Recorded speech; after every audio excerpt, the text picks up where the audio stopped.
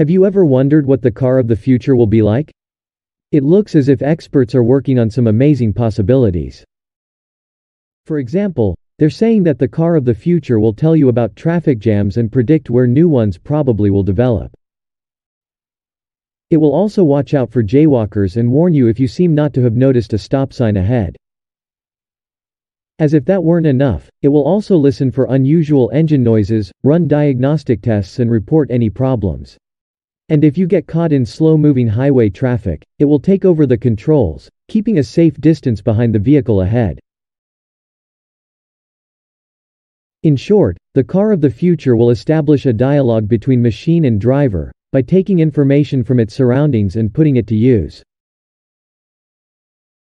Another thing they're working on is a rather bizarre prototype of a car without a steering wheel. The side stick car, a sporty yellow Mercedes coupe that has no steering wheel and no pedals, for either braking or accelerating. Instead, all the controls are on joysticks, to the right and left of the driver. You press forward on either one or both of them and the car accelerates. Pull backwards and the car brakes. Push to the right or left, and the car turns accordingly. And if you're wondering how exactly that is an improvement over conventional cars, well, the Daimler engineers say, the side-stick car is much simpler to control than a traditional vehicle, because everything can be done with one fluid movement of the hand. Moreover, the onboard electronics simulate a feeling of the road conditions in the joystick. For example, the stick moves more freely if the wheels are spinning on ice and more slowly if the car is starting up a steep incline. Daimler executives aren't sure whether they'll ever try to market such a car. The idea, they say, is mainly to show that advanced electronics make it possible to think about car design in entirely new ways. They are also convinced that cars will someday be able to anticipate collisions. They will also continuously monitor road conditions and surrounding traffic, and they'll be able to beam a constant stream of reports over wireless networks to regional traffic authorities. What about the old-fashioned thrill of being in command of a high-performance car? Does it seem like all this technology will take away the fun of driving? That's something that's very much in the thoughts of the engineers. The big issue seems to be about control and trust in technology. Sure, all this technology could detract from the thrill of the driver being in full command, but it may happen anyway. As the engineers at Daimler put it, driving is fun, and customer preferences must always be on the agenda.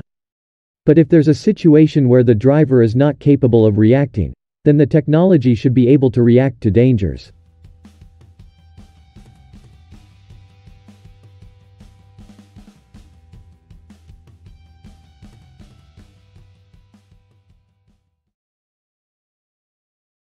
What do experts at Mercedes-Daimler say about the car of the future?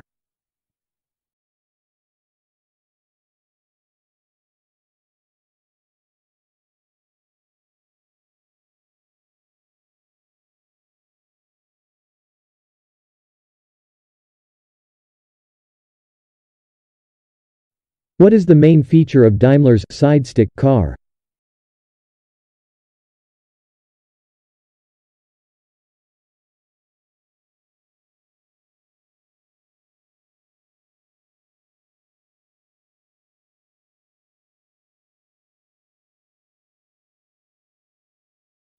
What might drivers not like about the car of the future?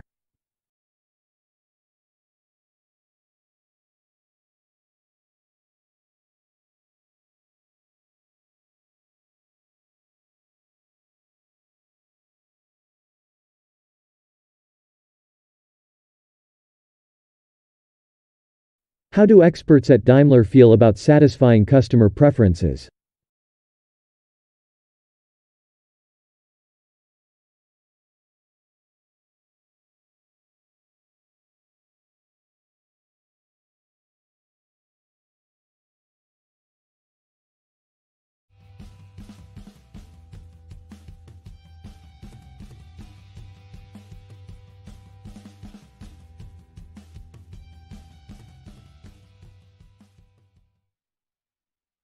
Have you ever wondered what the car of the future will be like? It looks as if experts are working on some amazing possibilities. For example, they're saying that the car of the future will tell you about traffic jams and predict where new ones probably will develop. It will also watch out for jaywalkers and warn you if you seem not to have noticed a stop sign ahead.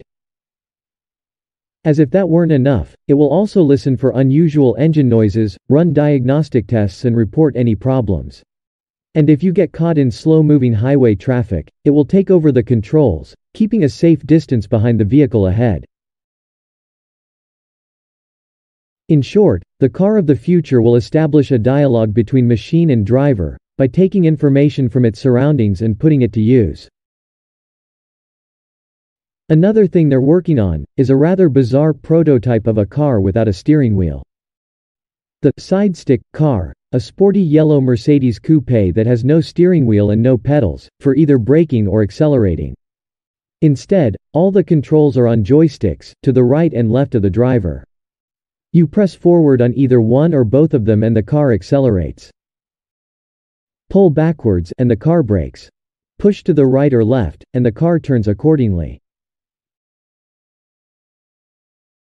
And if you're wondering how exactly that is an improvement over conventional cars, well, the Daimler engineers say, the side-stick car is much simpler to control than a traditional vehicle, because everything can be done with one fluid movement of the hand. Moreover, the onboard electronics simulate a feeling of the road conditions in the joystick. For example, the stick moves more freely if the wheels are spinning on ice and more slowly if the car is starting up a steep incline. Daimler executives aren't sure whether they'll ever try to market such a car. The idea, they say, is mainly to show that advanced electronics make it possible to think about car design in entirely new ways. They are also convinced that cars will someday be able to anticipate collisions. They will also continuously monitor road conditions and surrounding traffic, and they'll be able to beam a constant stream of reports over wireless networks to regional traffic authorities. What about the old-fashioned thrill of being in command of a high-performance car? Does it seem like all this technology will take away the fun of driving? That's something that's very much in the thoughts of the engineers. The big issue seems to be about control and trust in technology. Sure, all this technology could detract from the thrill of the driver being in full command, but it may happen anyway. As the engineers at Daimler put it, driving is fun, and customer preferences must always be on the agenda. But if there's a situation where the driver is not capable of reacting, then the technology should be able to react to dangers.